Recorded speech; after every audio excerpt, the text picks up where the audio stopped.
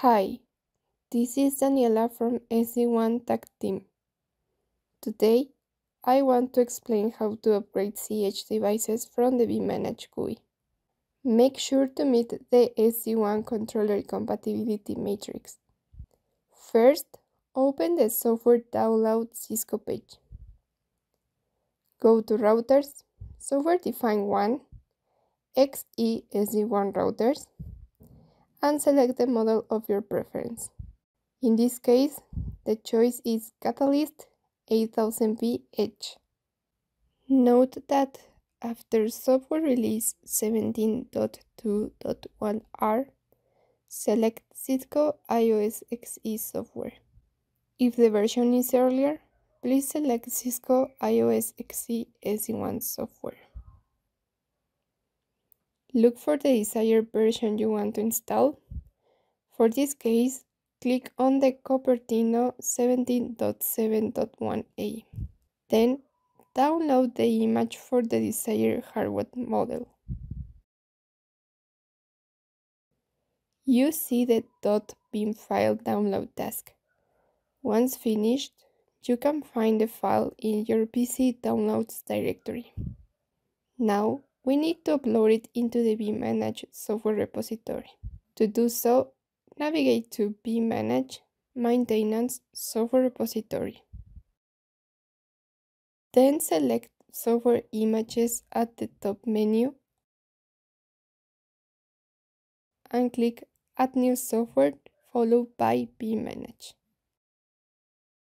We click Browse and select the desired image to upload into the repository and click Upload.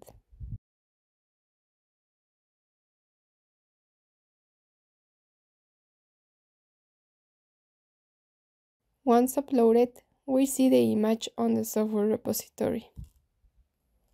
To start the upgrade from the vManage GUI, navigate to vManage Maintenance Software Upgrade section. Then, search for the cEdge device to upgrade and click the checkbox next to the device and click the Upgrade option. A new window appears where we select the target release version from the list available in the drop-down menu. If the Activate and Reboot checkbox option is checked, vManage starts the upgrade process and the router is rebooted and upgraded.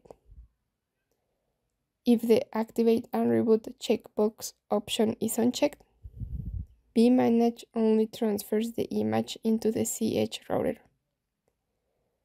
This can be useful if the plan is to complete the upgrade activity later during the maintenance window. After the options have been selected, click the Upgrade button.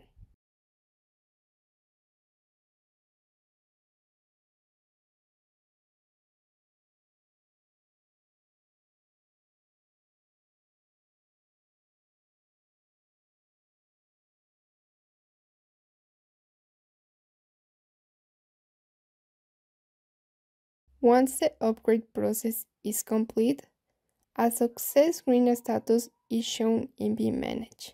The router image is now installed and activated.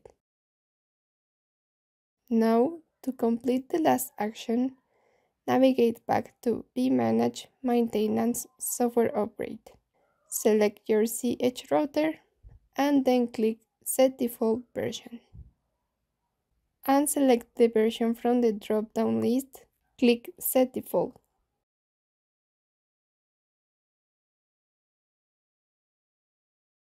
And the upgrade has been completed. Thank you for the time you took to watch this video.